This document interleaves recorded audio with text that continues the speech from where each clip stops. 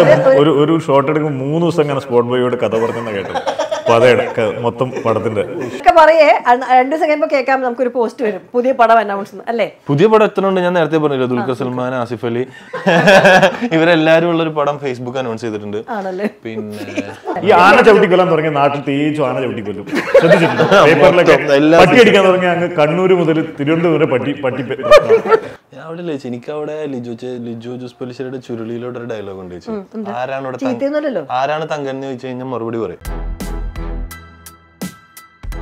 നമ്മൾ എപ്പോഴും കേൾക്കുന്ന ഒരു വാചകമാണ് കോണ്ടന്റ് ഇസ് കിങ്. അങ്ങനെയാണെങ്കിൽ meet the king makers. Khalid Rahman ചെറുതായിട്ടൊക്കെ പറയാ ഇരിക്കട്ടെ. അതെ, ഖാലിദ് റഹ്മാൻ, തല്ലുമാല, thank you so much for coming in. ദാ ഇരിക്കുന്നു രതീഷ് പൊതുവാൾ, സാക്ഷാൽ ജാൻദാൻ കേസുകോട്, തരുൺ മൂർത്തി, സൗദി വെള്ളയ്ക്ക. ഇപ്പോൾ ഞാനൊരു കാര്യം നേരത്തെ പറയാം, ഇവരെ 3 പേരെയും ഇങ്ങനെ ഒരു ഫ്രെയിമിൽ കൊണ്ടുവരാൻ ഞാൻ 1.5 മാസമായി. വേൾഡ് കപ്പ് തുടങ്ങുന്നതിന് മുമ്പ് തുടങ്ങിയതാണിത്. ഇന്ന് വേൾഡ് കപ്പ് ഫൈനലിന്റെ മോർണിംഗ് ഞാൻ രാവിലെ നമ്മുടെ റെമ്യൂണറേഷൻ ഫൈനലായത്.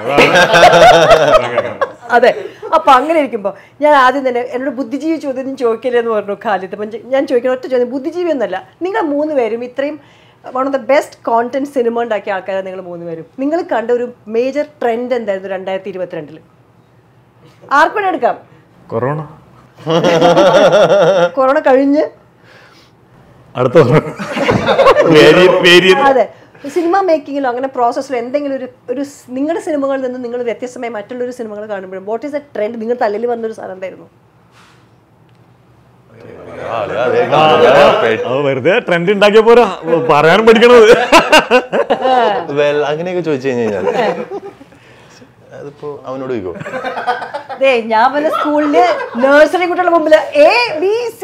ശരി, തരുൺ മൂർത്തി പറഞ്ഞു തുടങ്ങി. അല്ല, എനിക്ക് തോന്നുന്നു ആഫ്റ്റർ കോവിഡിന് ശേഷം നമ്മുടെ ഒരു വ്യൂവർഷിപ്പിൽ വന്നൊരു മാറ്റമാണ്. OTT അങ്ങനെയുള്ള കാര്യങ്ങൾ വന്നപ്പം കണ്ടന്റ് കുറച്ചും കൂടി നമ്മൾ ചിന്തിക്കണ കുറച്ചും കൂടി മലയാളികൾക്ക് അപ്പുറത്തെ ഓഡിയൻസിനും കൂടി കണക്ട് ആവണം എന്നുള്ളൊരു ചിന്ത വരാൻ തുടങ്ങി.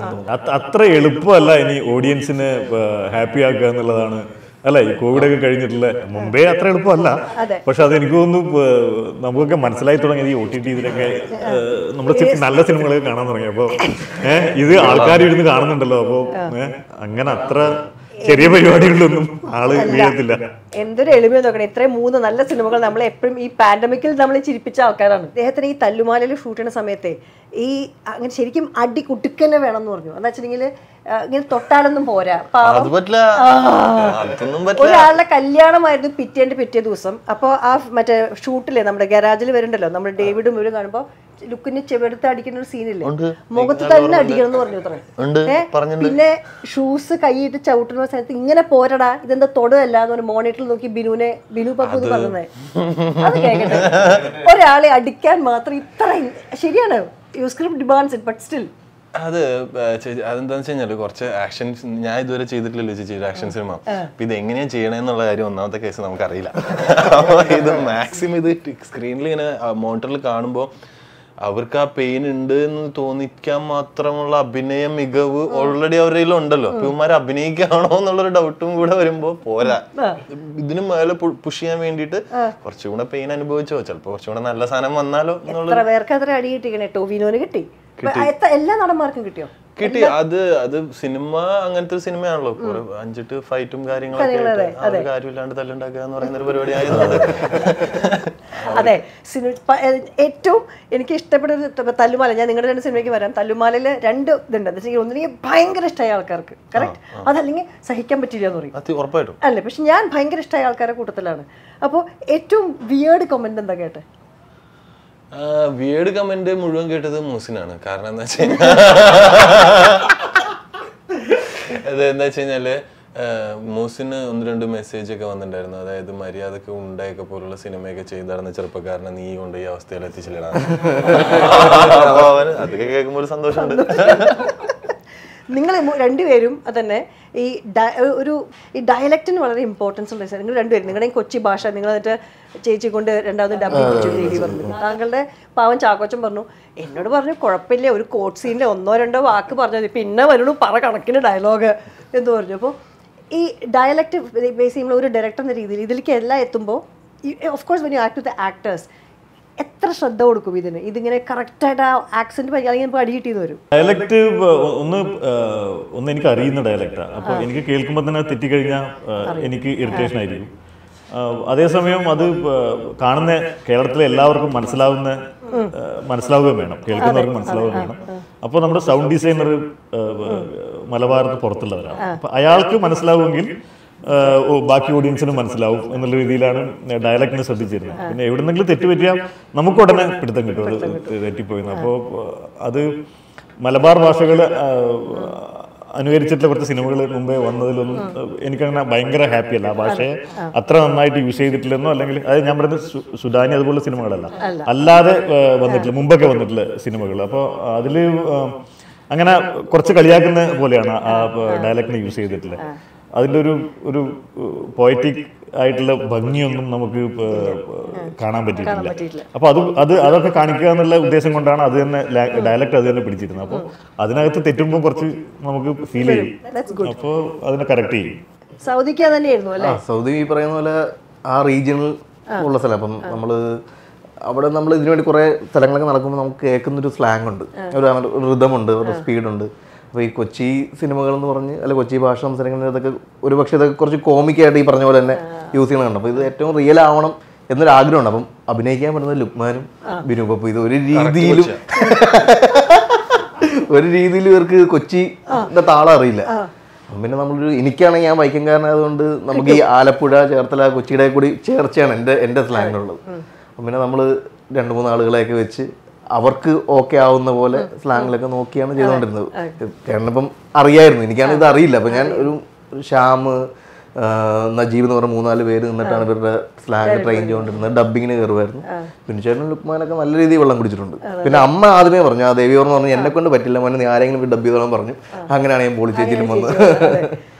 നിങ്ങളുടെ ഫിലിം മേക്കിംഗ് പ്രോസസ്സിൽ ഞാൻ കേട്ട തരുണിൻ്റെ ഒരു കാര്യം കേട്ട, രാവിലെ ആയാൽ താങ്കൾ എല്ലാവരെയും വിളിച്ചു വരുത്തി ഒരു നിങ്ങളുടെ സിനിമയാണ് ഇത് എന്ന് പറഞ്ഞിട്ടൊരു ഷോ അതെ. പക്ഷെ അങ്ങനെ ചെയ്യുമ്പോൾ ഒരു ഡെമോക്രറ്റൈസ് ചെയ്ത് ചെയ്യുമ്പോൾ ആൾക്കാർക്ക് എല്ലാവരും ഒരു പേജിൽ നിങ്ങൾ നിർത്തുമെന്ന് പറഞ്ഞു. അതായത് നിങ്ങൾ സ്പോട്ട് ബോയോട് സംസാരിക്കുന്നതും ഹീറോയോട് സംസാരിക്കുന്നതും കഥ പറയുന്ന എല്ലാവരോടും ഒരേ സിങ്കിലാണ് സംസാരിക്കുക, ഒരേ മാതിരിയാണ് കഥ നറേറ്റ് ചെയ്യാമെന്നാണ്. ഇതൊക്കെ ഈ ചീഫ് ഷോ ഒന്നും അല്ല. ഒരു ഷോട്ട് എടുക്കുമ്പോൾ 3 ദിവസം അങ്ങനെ സ്പോട്ട് ബോയോട് കഥ പറഞ്ഞെന്ന് കേട്ടത്.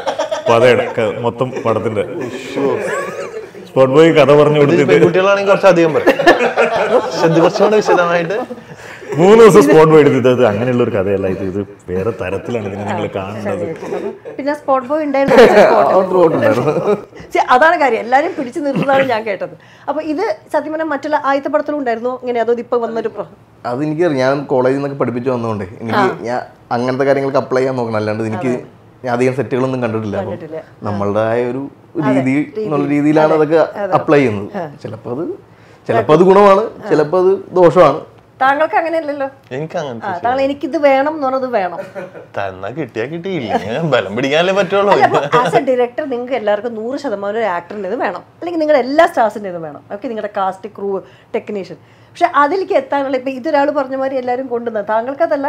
യു ബിക്കം വെരി എന്താ പറയുക, നിങ്ങളെ ഞാൻ വിളിച്ചിരിക്കുന്നത് എനിക്ക് നിങ്ങൾക്കിത് തരാൻ പറ്റുന്ന കഴിവുകൊണ്ടാണ്. അപ്പോൾ അതുകൊണ്ട് യു മേക്ക് എ പെർഫെക്ഷൻ. അടി കിട്ടണം, ചവിട്ടണം.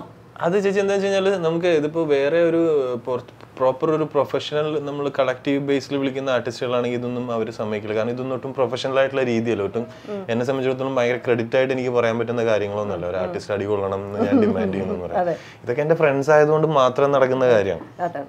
ഇപ്പൊ ലുക്മാൻ ആയാലും ബിനു പപ്പു ആയാലും ടോബി ആയാലും എല്ലാവരും സുഹൃത്തുക്കളായതുകൊണ്ട് നിങ്ങളിതൊന്ന് ചെയ്തേ പറ്റൂന്ന് പറഞ്ഞാലും അവർക്ക് അത് ഓപ്പോസിഷൻ ഇല്ല.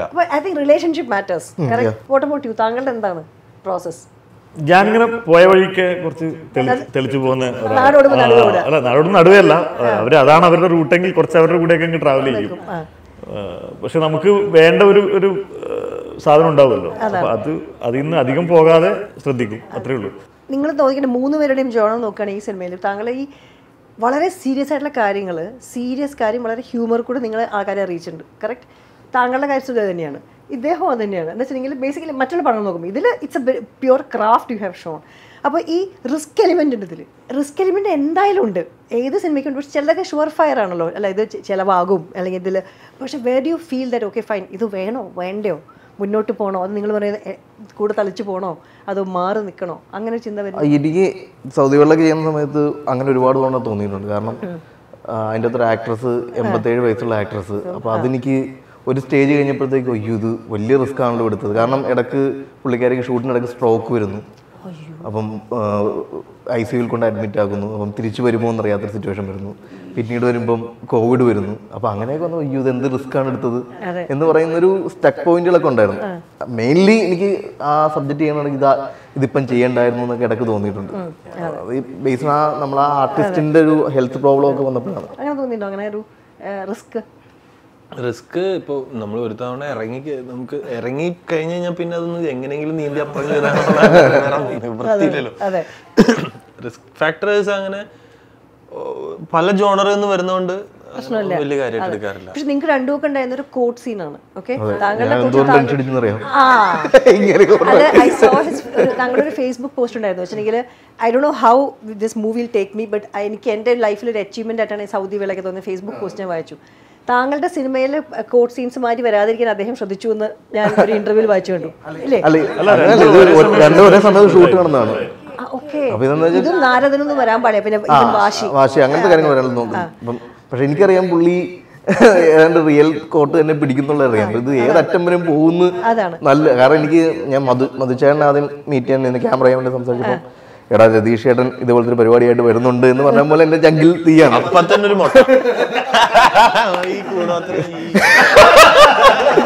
അപ്പൊ ഇതിനിടയ്ക്ക് ചാക്കോച്ചനുമായിട്ട് വളരെ അടുത്തോ. അപ്പൊ ചാക്കോച്ചൻ എനിക്ക് ഒരു അപ്ഡേറ്റുകൾ ഇങ്ങനെ തരുന്നിടക്ക് ജോലിസ് മേടിച്ച് തന്നപ്പോൾ ഇതിന്റെ ഒരു പരിപാടി തന്നെ കാണിച്ചു. അപ്പൊ ഉറപ്പിച്ച് ദൈവമേ ഈ പുള്ളി കോടതി ഫുള്ള് കൊണ്ടുപോയി.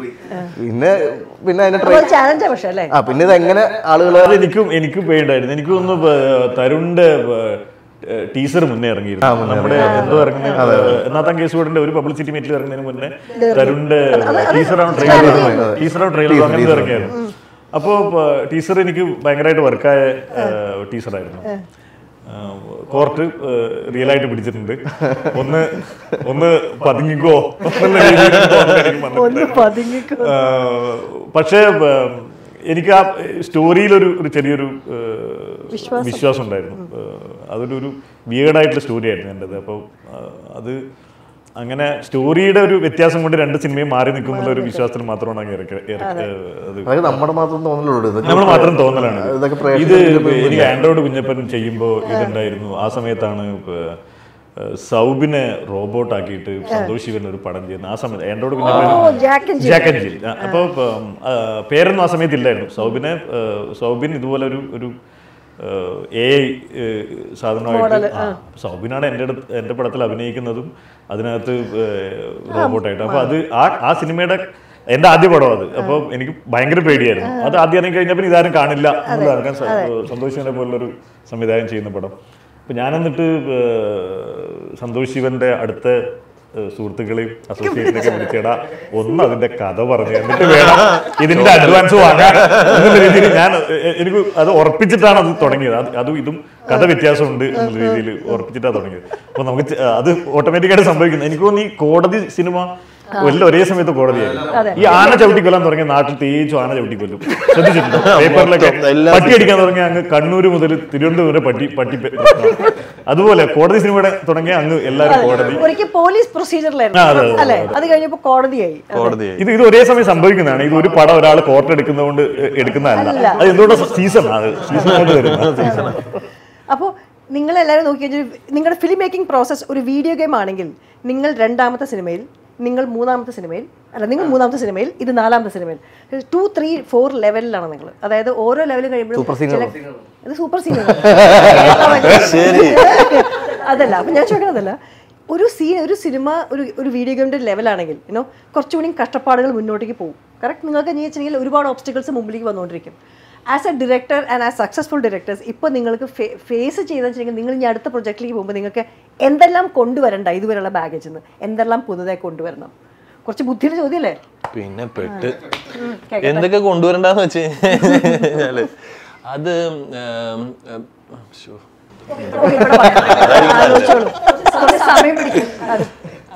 അധ്യാപകം പറയൂ. അല്ലെ നമുക്കിപ്പം ഒരേ സിനിമകൾ അയാൾ പറയാത്തത് അല്ല, ഓപ്പറേഷൻ ജാവ കഴിയുമ്പോൾ എല്ലാവരും ചോദിച്ചിരുന്നത് അടുത്ത എന്തായിരിക്കും. പക്ഷേ ഓപ്പറേഷൻ ജാവയുടെ ഒരു പോസ്റ്റ് പ്രൊഡക്ഷൻ സ്റ്റേജിൽ തന്നെ ഞാൻ ഈ പ്രോജക്റ്റിലോട്ട് കയറിയിരുന്നു. അപ്പം പിന്നെ അത് കഴിഞ്ഞപ്പോൾ ആരും അങ്ങനെ കൺഫ്യൂസ് ചെയ്യിച്ചില്ല, ഇത് ഇനിയിപ്പം സൂപ്പർ സ്റ്റാർ പടം ചെയ്യണം അങ്ങനെ ചെയ്യണം എന്ന് ആരും ഗൈഡ് ചെയ്യാൻ വന്നില്ല. അങ്ങനെ ഗൈഡ് ചെയ്യാൻ വരാതെ തന്നെയാണ് സൗദികളൊക്കെ സംഭവിക്കാനുള്ള കാരണം. ഇപ്പോഴും അങ്ങനെ ആരും വന്ന് ഗൈഡ് ചെയ്യുന്നില്ല, ഇനി ചെയ്യേണ്ടത് ഇതാണ്.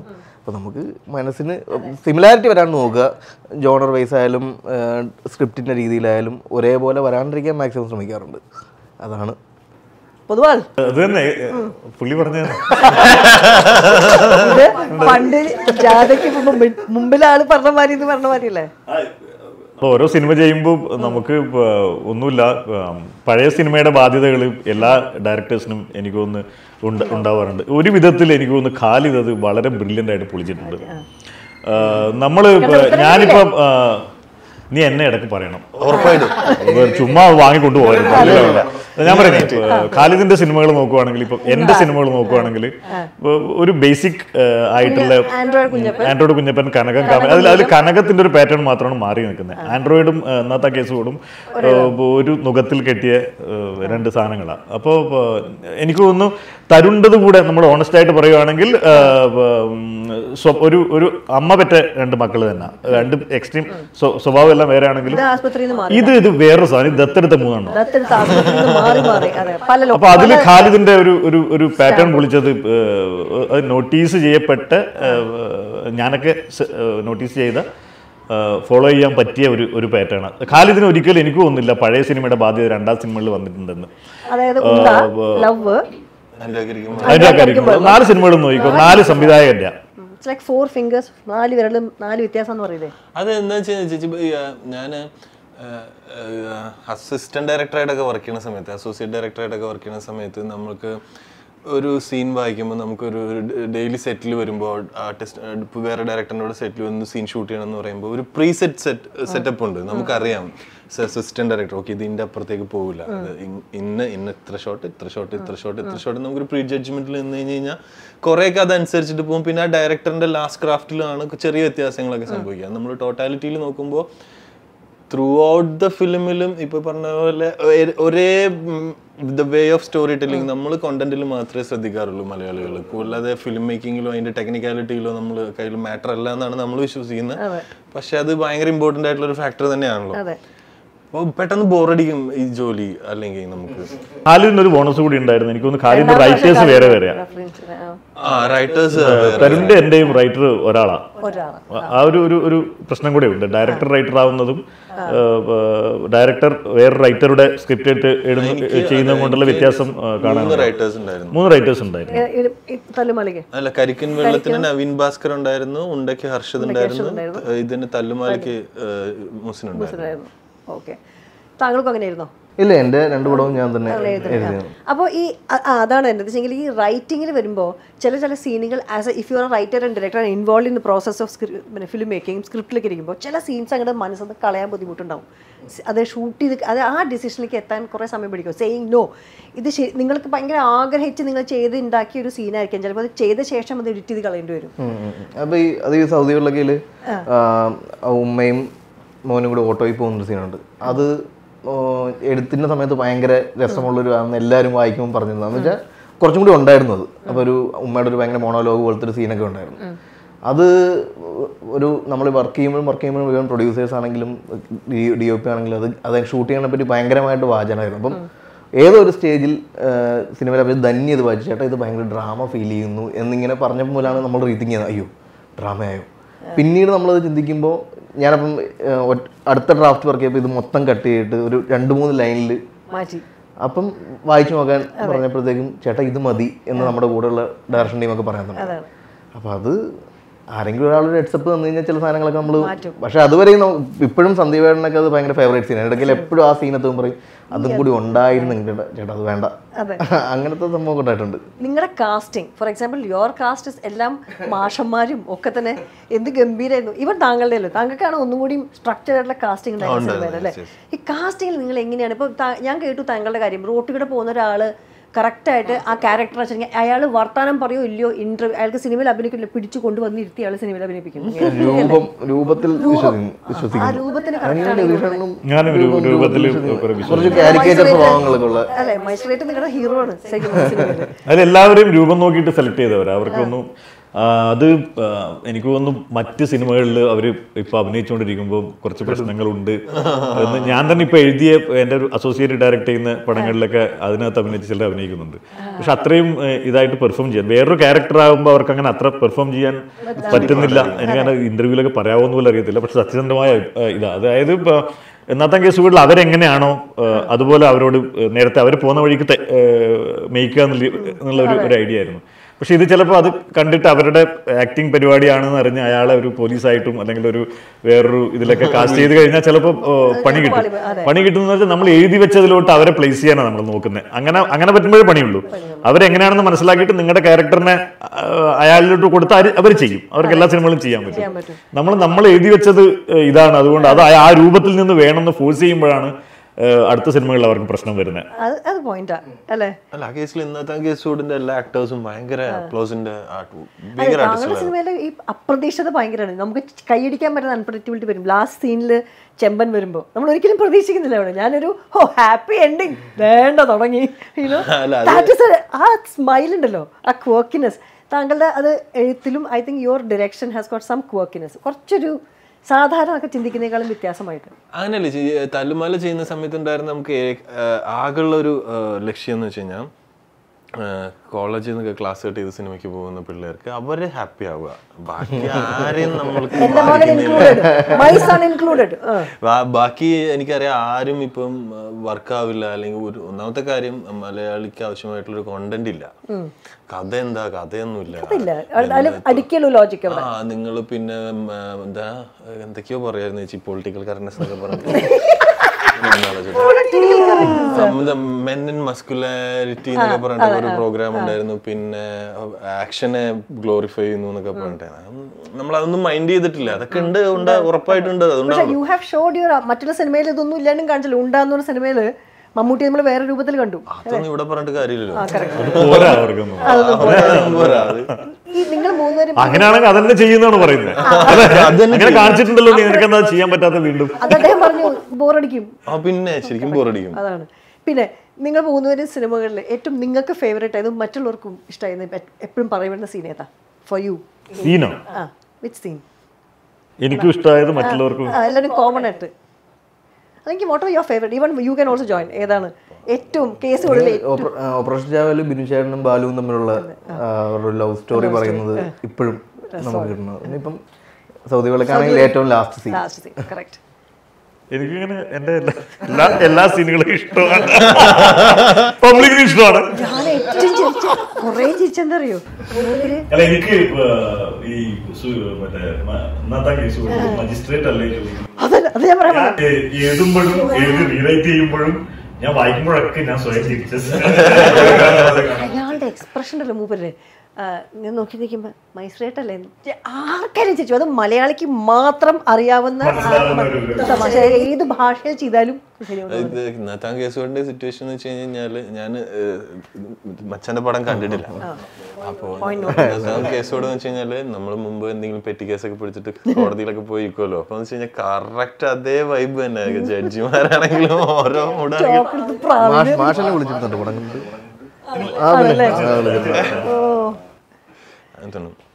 താങ്കൾക്ക് താങ്കളുടെ ഫേവറേറ്റ് സീൻ ഏതാ തല്ലുമാലയില് നമ്മള് ഏറ്റവും കൂടുതൽ നമ്മൾ എൻജോയ് ചെയ്ത് ഷൂട്ട് ചെയ്തത് ഫൈറ്റുകൾ തന്നെയാണ് സീനുകളെ കുറിച്ച് ഞങ്ങൾ അങ്ങനെ കാര്യമായിട്ട് ചിന്തിച്ചിട്ടില്ല അല്ലെ ഇതുവരെ ഉള്ള ഇതിൻ്റെ അകത്ത് ഏറ്റവും ഇഷ്ടപ്പെട്ട സീൻ 4 സിനിമകളിൽ ഇട്ടുപോളിയാ കാരണം വെച്ച് കഴിഞ്ഞാൽ അറിയാമോ ഓരോന്നും ഓരോ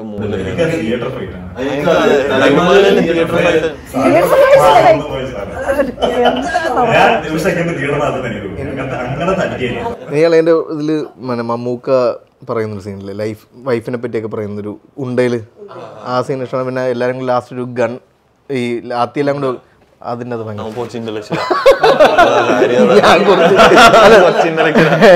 അല്ല അത് എപ്പോഴും നമ്മൾ ഭയങ്കര റൈഡ് ചെയ്തിട്ടുള്ള സിനിമയാണ് സീനുകളാണ് നിങ്ങൾ 3 പേരും ഒരു കാര്യമാണ് ഇവരെല്ലാവരും വെള്ള ഡ്രസ് ഇട്ട് വന്നത് ഞാൻ പറഞ്ഞിട്ടല്ല 3 പേരും 3 സ്ഥലത്ത് നിന്ന് വെള്ള വേഷിട്ട് വന്നു അതേ ഉള്ളൂ. അത്രയും എന്താ പറയാ. ഞാൻ എന്താ നോക്കിയാന്നറിയാമോ, കഴിഞ്ഞ തവണ നിങ്ങളൊരു ഇന്റർവ്യൂ ഉണ്ടായില്ലേ എന്താ ഒരു ചാനലില്, ഞാൻ പ്രത്യേകം നോക്കിയായിരുന്നു. ഓക്കെ, രതീഷ് ഏട്ടൻ ബ്ലാക്ക്, മോസ്റ്റ്ലി എല്ലാവരും ബ്ലാക്ക് ആണ്, രണ്ട് കിന്നരി പ്രാവുകൾ വെള്ളം ഉൾപ്പെട്ടിട്ട്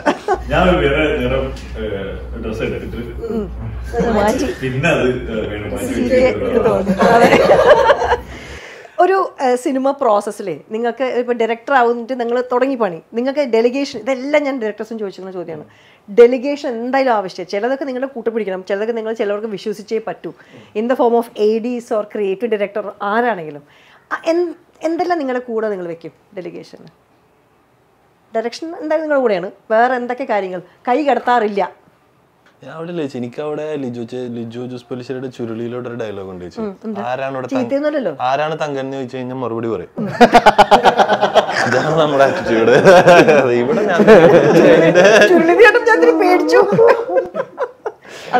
അതാണ് ആറ്റിറ്റ്യൂഡ്. കാരണം വെച്ചാൽ നമ്മളെല്ലാവരും ഡിപ്പെൻഡ് ചെയ്യും. കാരണം തലമാല പോലുള്ള സിനിമ ഒരിക്കലും ഒരു ഗ്ലാഡിയേറ്റർ പ്രോഗ്രാം നമുക്ക് ഒട്ടും പറ്റില്ലാത്തൊരു സിറ്റുവേഷൻ ആണ്.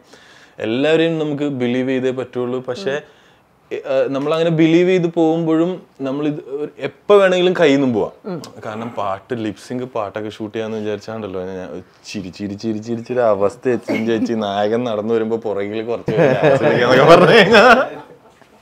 പക്ഷെ അതൊക്കെ നമ്മൾ ആ മൊമെന്റിൽ നമ്മള് ഫസ്റ്റ് ഓഫ് ഓൾ നമ്മൾ ആ പാട്ടുണ്ടാക്കുമ്പോൾ എൻ്റെ സോങ് ലിറിക്സിസ്റ്റിനെ വിശ്വസിക്കണം, വിഷ്ണു വിജയനെ വിശ്വസിക്കണം. അവിടെ വന്നിട്ട് ഞാൻ ഇതുവരെ ഒരു ഡാൻസ് കൊറിയോഗ്രാഫറുടെ കൂടെ വർക്ക് ചെയ്തിട്ടില്ല. ഷോപ്പി മാസ്റ്റർ എന്ന് പറയുന്നൊരു കക്ഷി ആദ്യമായിട്ട് വരുന്നു. അദ്ദേഹം ഭയങ്കര സൂപ്പർ സീനിയറാണ്.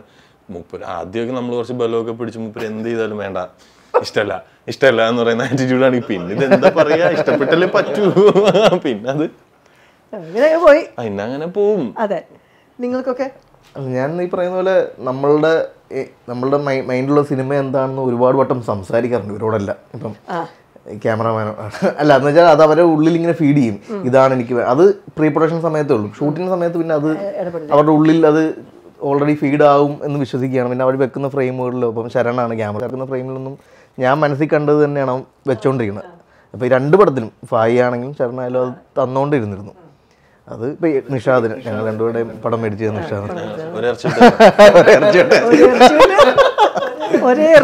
നിഷാദ് നോക്കി ഈ പറയും പോലെ നമ്മുടെ സ്ക്രിപ്റ്റിന്റെ സമയം പോലെ തന്നെ ഇതിൻ്റെ ഇൻവോൾവ് ആവും. അപ്പം അറിയാം ഇതാണ് നമുക്ക് ചെയ്യാൻ പോകേണ്ടതെന്ന്. എല്ലാവരും കൂടെ എല്ലാവരുടെ കേസിൻ്റെ അതും കോസ്റ്റ്യൂമർ ആയാലും മഞ്ജുഷ ആയാലും പാലി എന്ന് പറഞ്ഞ പുതിയ മ്യൂസിക് ഡയറക്ടർ ആയാലും ഇതിൻ്റെ ഫ്ലേവർ എന്താണെന്ന് എനിക്ക് തോന്നുന്നു. കൂടുതലും റീവർക്കുകൾ ഉണ്ടായ പാലി എടുക്കലാണ്. പക്ഷേ അത് അവൻ ആദ്യത്തെ പടമായതുകൊണ്ട് തന്നെ നമ്മളിങ്ങനെ അവൻ എത്ര വേണേൽ വർക്ക് ചെയ്യാൻ റെഡിയാണ്. ഒരാൾ എത്ര വേണേ വർക്ക് ചെയ്യാന്ന് പറഞ്ഞിരിക്കുമ്പോൾ നമുക്കൊരു സമാധാനം. അതെ, താങ്കൾക്കോ? എനിക്ക് വേണ്ടത് എന്താണെന്ന് ആദ്യം എല്ലാവരോടും പറയും. എന്നിട്ട് അതിനേക്കാൾ നല്ലതാണ് അവർ തരുന്നെങ്കിൽ അത് കേട്ടിട്ടില്ലെങ്കിൽ ഞാൻ എന്താണെന്ന് പറയും. എനിക്കിഷ്ടമില്ലാതെങ്കിൽ ഞാൻ അത് കേട്ടു. വളരെ കറക്റ്റായി പഠിച്ചു. ഇമോഷൻസ് ഹാൻഡിൽ ചെയ്യുമ്പോൾ നിങ്ങളുടെ ഇദ്ദേഹത്തിന്റെ ഈ സിനിമയിലും ഇമോഷൻ നല്ലൊരു ഇമോഷൻ ആയിരുന്നു, മറ്റു സിനിമകളിലെല്ലാം തന്നെ ഇമോഷൻ തിൻ റോപ്പാണ് അല്ലെ. അത് മെലോഡ്രാമ ആവാനും പാടില്ല, എന്നാൽ ഇത് ആൾക്കാർക്ക് മറ്റുള്ളവരെ പണ്ടത്തെ സിനിമയെ കമ്പാരിസൺ ചെയ്യാനും പറ്റില്ല. നിങ്ങൾ അതെങ്ങനെയാണ് കൊണ്ടുവരുന്നത് ഒരു പ്രോസസ്സിൽ? എക്സ്പെഷ്യലി താങ്കളുടെ ഈ സൗദിയിലും ഇത് പിന്നെ of course it has got all emotions in case. Emotion എപ്പോഴും ഒരു നാരോ ലൈനാണ്. എവിടെ വേണമെങ്കിലും അത് ഡ്രാമ ആയി പോവാം. എപ്പം വേണമെങ്കിലും ആളുകൾക്ക് അത് ഭയങ്കര ഓക്കേർഡായിട്ട് ഫീൽ ചെയ്യാം. എഴുത്ത് തന്നെ അത് തോന്നും. നമ്മൾ എഴുതുന്ന സമയത്ത് തന്നെ ഒരുപാട് വർക്ക് ചെയ്യുമ്പോഴേ അതിൻ്റെ ഒരു ഇങ്ങനെ ആയിരിക്കും ഇത് പോകുന്നത്. പിന്നെ ആക്ടേഴ്സിന് നമ്മൾ അതുപോലെ പറഞ്ഞു വന്ന ആ മീറ്റർ എനിക്ക് തോന്നുന്നത് ഇപ്പം ജാവയിൽ ലുക്മാൻ്റെ ഒരു സീനുണ്ട്, പെങ്ങളെ പറ്റി പറയുന്ന സീൻ. അപ്പോൾ അത് ആ സ്ക്രിപ്റ്റ് കേട്ടപ്പോൾ അവനെ ഏറ്റവും കൂടുതൽ ഹുക്ക് ചെയ്ത് അവൻ ഈ പടം ചെയ്യണമെന്ന് വിചാരിച്ചത് ആ സീൻ. അപ്പോൾ അതിനു വേണ്ടി ഞങ്ങൾ ഇതിവിടെ ഡ്രാമയായി പോകരുത്, ഇത് മെലോ അടിക്കാൻ സാധ്യതയാണ്. അങ്ങനെ ഒരു ആക്ടറും ഡയറക്ടറും തമ്മിലുള്ളൊരു ലോട്ട് ഓഫ് കോൺവെർസേഷൻ സംഭവിക്കുകയായിരുന്നു. അത് അങ്ങനത്തെ ഇമ്പോർട്ടൻറ്റ് സീൻ എടുക്കുമ്പം ആക്ടേഴ്സ് നമ്മളുമായിട്ട് ഒരുപാട് സംസാരിക്കും. ആ സംസാരത്തിൽ നിന്നാണ് തോന്നുന്നു ഈ നാരോ ലൈൻ എസ്കേപ്പ് അടിക്കുന്നത്. അത് നല്ല പോയിന്റ്. താങ്കൾക്കും ഏത് സിനിമയിലും ഈ എന്ത് ഇമോഷൻ താങ്കൾ കൺവേ ചെയ്യുന്നത് അതൊരു തിൻ റൂപ്പിലാണ് അല്ലേ. അത് എന്താ പറയുക, ഒരു വിഷമത്തിന്റെ രണ്ട് ഹ്യൂമൻ റിലേഷൻഷിപ്പ് ആണെങ്കിലും ഇപ്പം ഇത് തന്നെ ലാസ്റ്റ് സീനിൽ താങ്കളുടെ കല്യാണ സീൻ ലാസ്റ്റ് 15 മിനിറ്റ്സ് നമ്മൾ എഡ്ജ് ഓഫ് ദ സീറ്റിലായിരിക്കുന്നത്. അല്ല അടിയൊന്നും വരുന്നില്ല, അടിയില്ല, പക്ഷെ നമ്മൾ അടി കിട്ടണം എപ്പോൾ വരും എന്നുള്ള ഫീലിംഗായിരിക്കുന്നത് കല്യാണം വീട്ടിൽ നടക്കുന്ന കാര്യം. അപ്പോൾ അതിലേക്ക് എത്താൻ അതും ഇതുമാരാണ് ഒരുപാട് ആൾക്കാർ കൂടെ വരുന്നൊരു സീനിൽ ഈ ഇമോഷൻ കറക്റ്റായിട്ട് എഡ്ജ് ഓഫ് ദ സീറ്റിൽ ഞങ്ങൾ കൊണ്ടിരുത്താൻ എന്തായിരുന്നു പ്രോസസ്സ്? അത് നമുക്ക് അതിൻ്റെ സ്ക്രിപ്റ്റ് തെലുമാലയുടെ സ്ക്രിപ്റ്റിംഗ് ഏരിയയിൽ തന്നെ നമുക്ക് ഫസ്റ്റ് ഹാഫ് ഒരു കോക്ടെയിൽ മൂഡിലാണ് പോകുന്നത്. തലങ്ങും വെലങ്ങും എല്ലാം കൂടി ഇട്ട് അടിച്ചിട്ട് എന്നാ പിടിച്ചോ എന്ന് പറയേണ്ട ഒരു പ്രോഗ്രാം. സെക്കൻഡ് ഹാഫ് ഒരു നമുക്ക് സ്റ്റോറി പറയാൻ കുറച്ച് സമയം എടുക്കുന്നുണ്ട്. അപ്പോൾ ആ സമയത്ത് സ്വാഭാവികമായിട്ടും പടം ഒന്ന് ഡ്രോപ്പ് ആവും. പിന്നെ ഈ പ്രേമിപ്പിക്കണം, ഭയങ്കര പാടാണ് നായകൻ തമ്മിൽ പ്രേമിപ്പിക്കാൻ. അത് നമ്മൾ എന്തൊക്കെ ചെയ്താലും ക്രഞ്ച്. ആ പ്രശ്നം ഉണ്ടായിരുന്നില്ല? ഇല്ല, പ്രേമം ഒരു പ്രശ്നമല്ല. തുടക്കത്തിലെ ഒരൊറ്റ പാട്ടിൽ പരിപാടി. പിന്നെന്ന് വെച്ച് കഴിഞ്ഞാൽ നമ്മുടെ സെറ്റിൽ ഉണ്ടായിരുന്ന ഏറ്റവും വലിയൊരു ഗുണമെന്ന് വെച്ച് കഴിഞ്ഞാൽ ഏറ്റവും വലിയ കുറ്റം പറയാൻ മിടുക്കന്മാരായിട്ടുള്ള ആളുകളാണ് നമ്മുടെ ടെക്നീഷ്യൻസ്. അപ്പൊ എന്ത് കണ്ടാലും അയ്യെന്ന് അപ്പൊ തന്നെ പറയും. മ്യൂസിനൊക്കെ സ്വന്തമായിട്ട് എഴുതിയിട്ട് അത് തന്നെ പറയും. ഒരു മൂടുള്ള ആളാ. ജിംഷി ആണെങ്കിലും ശരി, എപ്പം കണ്ടാലും എന്ത് കണ്ടാലും അപ്പം പുച്ഛിക്കാൻ മിടുക്കന്മാരാണ് എല്ലാവരും. അപ്പൊ എന്ന് വെച്ച് കഴിഞ്ഞാൽ ഈ പുച്ഛങ്ങളെ ഓവർകം ചെയ്തിട്ടാണ് ഇതും കൊണ്ട് പോവാൻ. അപ്പൊ അതന്നെ ഒരു കടമ്പയാ. അതിനൊരു കടമ്പയാണ്. അപ്പൊ പിന്നെന്ന് വെച്ച് കഴിഞ്ഞാൽ ഈ തല്ലുമാലയുടെ ലാസ്റ്റ് 20 minutes നമുക്ക് സ്റ്റോറി മുസിന് ആദ്യം വളരെ പണ്ട് നറേറ്റ് ചെയ്യുന്ന സമയം മുതൽ ആ പോർഷൻ ഉണ്ട്. ഈ റജിയും ഗ്യാങ്ങും വരുന്നു, ഇവർ രണ്ടുപേരും വരുന്നു. സ്വന്തം വീട്ടിൽ ഇടി നടക്കുമോ ഇല്ലയോ എന്ന് പറയുന്ന കൺഫ്യൂഷനിലിരിക്കുന്ന വസീം എന്ന് പറയുന്ന ആ ഒരു ഇമേജ് നമുക്ക് ആദ്യം മുതലേ നമ്മുടെ ഉണ്ട്. പിന്നെന്ന് വെച്ച് കഴിഞ്ഞാൽ കലക്കൻ ആർട്ടിസ്റ്റുകളാണ്, നല്ല വൈബാണ്, പാട്ടുണ്ടാക്കുന്നു, ഷൂട്ട് ചെയ്യുന്നു. ആ കല്യാണ രാത്രി ഇവര് വന്ന പാടുന്ന പാട്ടുകളൊക്കെ നമ്മൾ ഓൺ ദ സ്പോട്ടില് ഒരു സൈഡില് ഷാഫിക്ക ഉണ്ട്, ഷാഫിഖാന്റെ ഒരു പഴയ പാട്ടാണ്. പിന്നെ മൂസിന് അപ്പുറത്തെ സൈഡിൽ നിന്നുണ്ടാവുന്നു, വിഷ്ണു വിജയനുണ്ട് ആ സീനിൽ അഭിനയിച്ചിട്ടുണ്ട്. അവര് അപ്പൊ തന്നെ ഓൺ ദ സ്പോട്ട് ഡെവലപ്പ് ചെയ്ത് പാടുന്നു. എങ്ങനെയൊക്കെയോ 4 കാലി വീണു. 2023 വാട്ട് നെക്സ്റ്റ്? നിങ്ങൾ 5ാമത്തെയും 4ാമത്തെയും 3ാമത്തെയും കടമ്പയിലേക്ക് നിങ്ങൾ വീഡിയോ ഗെയിമിൽ കയറുമ്പോൾ അങ്ങനെ വാട്ട് നെക്സ്റ്റ് എന്ന് പറയുന്ന രീതിയിൽ ഒന്നും ആലോചിച്ചിട്ടില്ല ഇതുവരെ. അങ്ങനെ ഒരു ബാക്കപ്പിൽ എനിക്ക് സംഭവിച്ചിട്ടില്ല. അങ്ങനെ ആദ്യം അങ്ങനെ മാത്രമേ അങ്ങനെ ചെയ്തിട്ടുള്ളൂ. ഒരു ഐഡിയയിലേ എന്ത് ചെയ്യുന്നുള്ള കാര്യത്തില് ഇതൊക്കെ പറയേ 2 ദിവസം കഴിയുമ്പോൾ കേൾക്കാം, നമുക്കൊരു പോസ്റ്റ് വരും പുതിയ പടം അനൗൺസ് അല്ലേ? പുതിയ പടം എത്രയുണ്ട്? ഞാൻ നേരത്തെ പറഞ്ഞില്ല, ദുൽഖർ സൽമാൻ, ആസിഫ് അലി ഇവരെല്ലാരും ഉള്ളൊരു പടം ഫേസ്ബുക്ക് അനൗൺസ് ചെയ്തിട്ടുണ്ട്. പിന്നെ അനൗൺസ് ചെയ്തിട്ടുണ്ട്. നിങ്ങളുടെ അടുത്ത പടം ഫേസ്ബുക്കിൽ എന്താണ്? നല്ല ഇതൊക്കെ ഫേസ്ബുക്ക് തന്നെ നടത്തി തന്നു കഴിഞ്ഞാൽ നിങ്ങളൊരു താങ്കളുടെ 2023 പ്രോജക്റ്റ് ഉണ്ട്, പ്ലാനിലുണ്ട്. എഴുതി അത് നമുക്കും അല്ലെങ്കിൽ എല്ലാവർക്കും വർക്ക്ഔട്ട് ആവുന്ന രീതിയിൽ വരുവാണെങ്കിൽ അത് സംഭവിക്കും. അപ്പൊ അതിന്റെ എഴുത്ത് കാര്യങ്ങൾ ഈ ഒരു 2022 എല്ലാവർക്കും ഒരുപാട് പറയാൻ സമയം അല്ലെങ്കിൽ സന്ദർഭം ഉണ്ടാക്കി കൊടുത്ത സിനിമയാണ് നിങ്ങൾ 3 പേരുടെയും.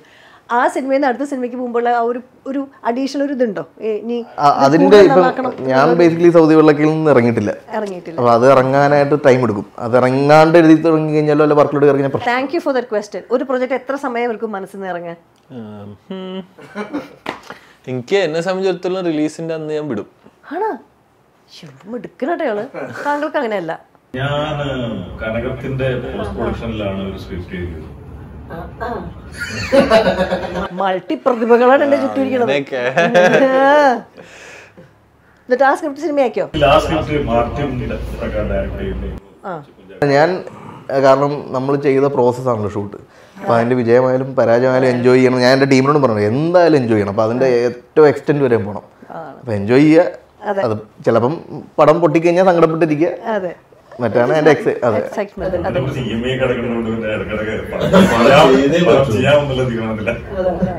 ഒരു സമയം, ഒരു പ്രൊഡക്റ്റീവ് ടൈം ഉണ്ടോ ഓഫ് ദ ഡേ?